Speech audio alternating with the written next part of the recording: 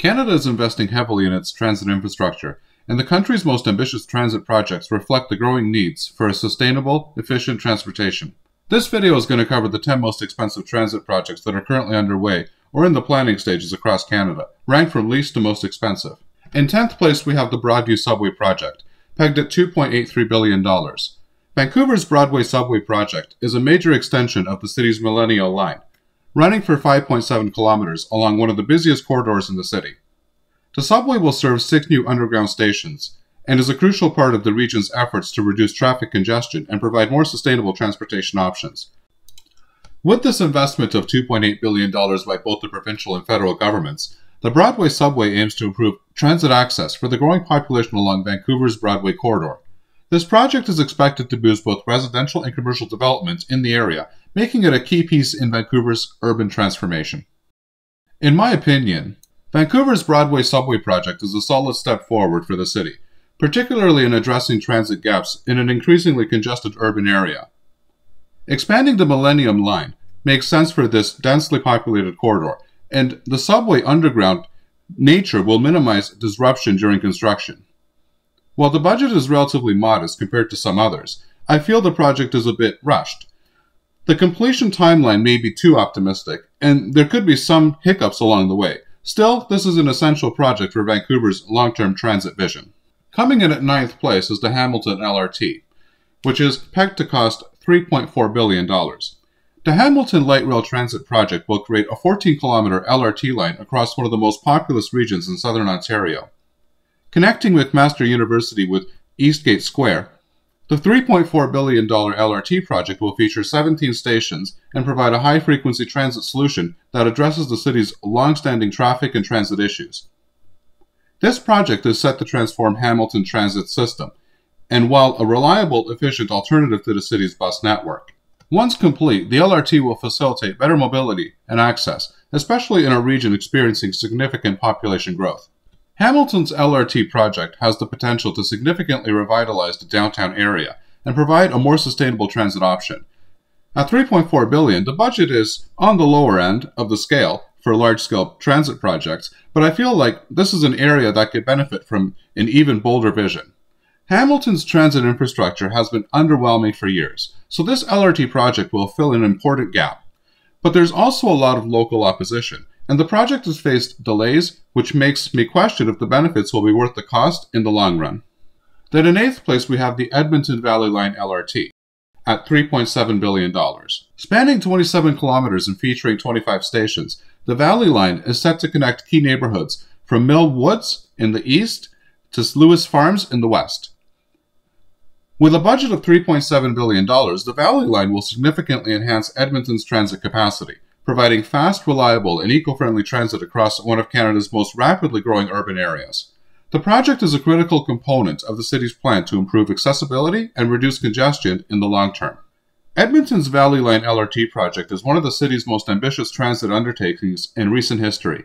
At $3.7 billion, it's not the most expensive on the list, but it's a major investment for a city that has long struggled with inadequate transit. I'm excited about the potential to connect underserved neighborhoods and provide a more efficient way to navigate Edmonton. However, the scale of the project and the large number of stations could lead to challenges around construction delays and disruptions. Edmonton's rapidly growing population means this LRT could be a big win for the future of the city's transportation network. Coming in at 7th place, we have the Surrey-Langley SkyTrain extension at $3.95 billion. This expansion of the Expo line in Metro Vancouver will extend the SkyTrain network from Surrey to Langley. With a price tag of $3.95 billion, this 16-kilometer extension will add 8 stations, linking more suburban areas to Vancouver's urban core. The extension is designed to alleviate overcrowding on existing transit lines and accommodate future population growth in the Fraser Valley region. This expansion is particularly important for improving transit access in Langley and Surrey, which will have seen rapid development and increasing demand for transit solutions. The Surrey-Langley SkyTrain extension is another essential piece of infrastructure for Metro Vancouver. This extension will help address rapid population growth and ease the pressure on other transport systems in the region. I'm generally supportive of the SkyTrain network, as it's one of the most efficient rapid transit systems in Canada, but I'm concerned about the costs.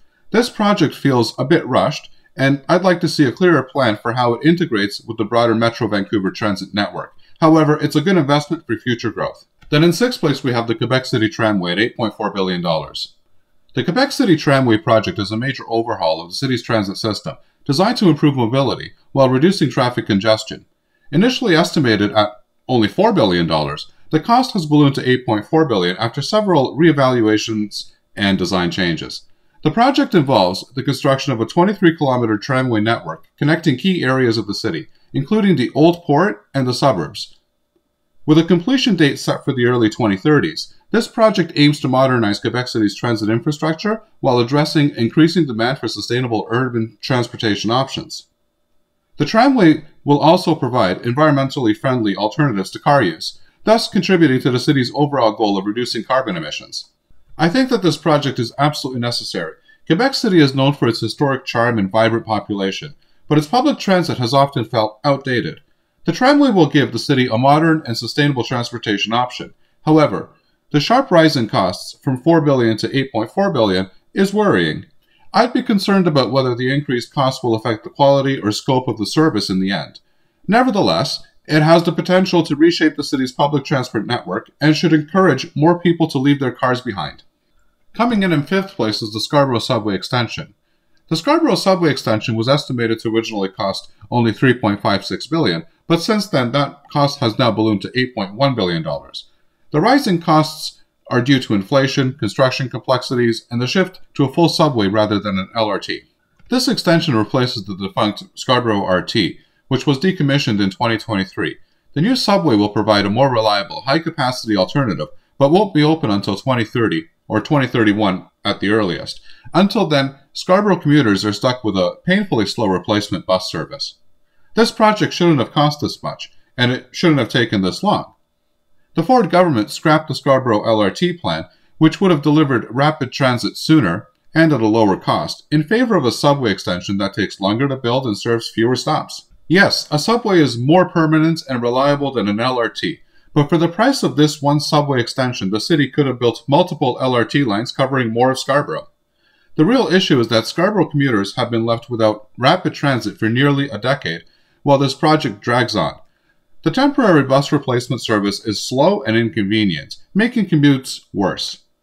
Bottom line, a subway is good, but it came at too high a cost with too long of a wait. The LRT plan should have never been scrapped. Then in fourth place we have the high-frequency rail corridor between Toronto and Quebec City, estimated to cost about $12 billion. This project aims to create a high-speed rail network connecting Toronto and Quebec City, reducing travel time significantly.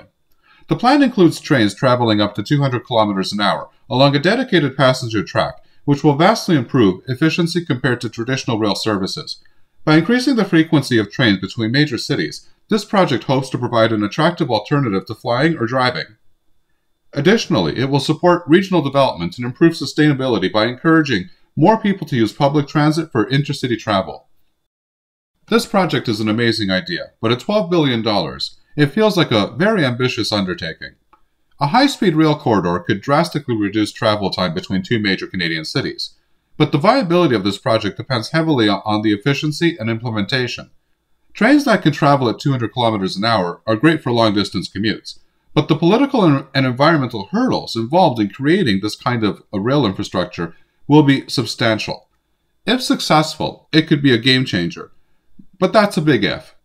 Then coming in at third place is the Eglinton Crosstown LRT, now estimated to cost $12.1 billion. The Eglinton Crosstown LRT in Toronto is a 19-kilometer light rail project that promises to transform transit on one of the city's busiest corridors. Initially set at $5.3 billion, delays and additional construction costs have pushed the figure above $12 billion.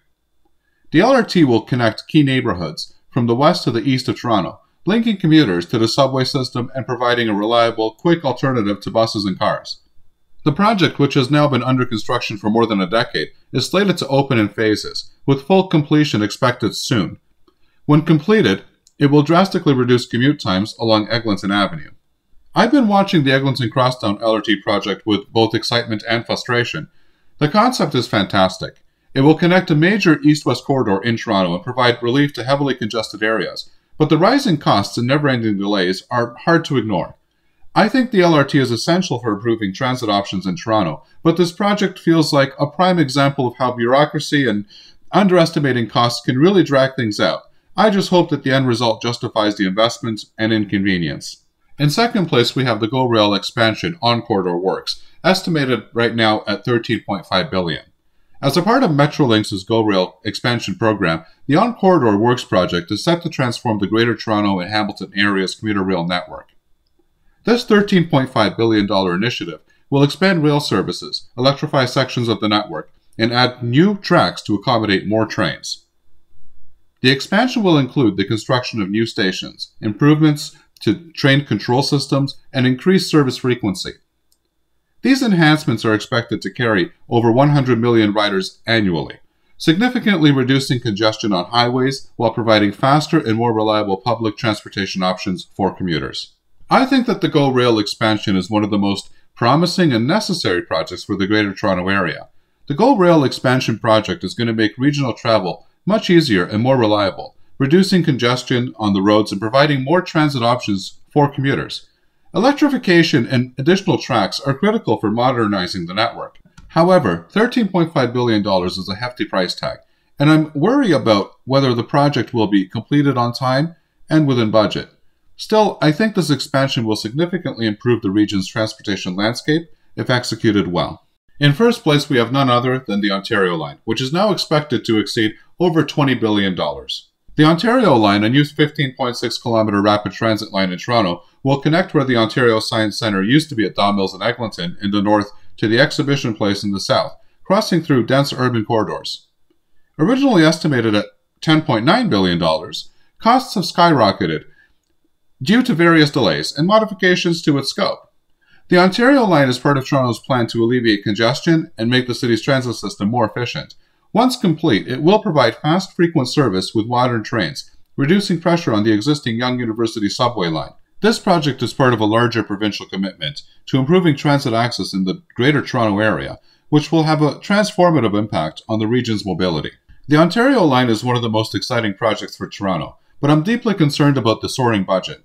The original estimate of $10.9 billion seemed ambitious but doable, but now the project's ballooned to over $20 billion. Sure, the demand for better transit in Toronto is huge, and this line could significantly ease congestion, but that price tag feels out of control, especially when you think about other competing infrastructure needs. I hope that it can be completed without further delays and cost increases. Canada's largest transit projects are a mix of necessary upgrades and bold ideas for the future. While most of them have great potential to improve regional mobility and reduce congestion, they also come with risks, including rising costs, delays, and political pushback. As a whole, I support the direction these projects are taking, but they need to be executed carefully to avoid burdening taxpayers with spiraling costs and unnecessary delays. If managed properly, these projects could define Canada's transit future for decades to come. I hope that you liked the video. If so, please give it a like. If you're not subscribed and want to be notified of new videos that are released, please click on the Art Toronto button here. This is the video that I would recommend for you to watch next, and I'm sure that you're going to love it. Here's the playlist for all of the latest in transit news and views that you're going to find very informative and interesting. And finally, here is the latest video. Thanks for watching and happy transiting.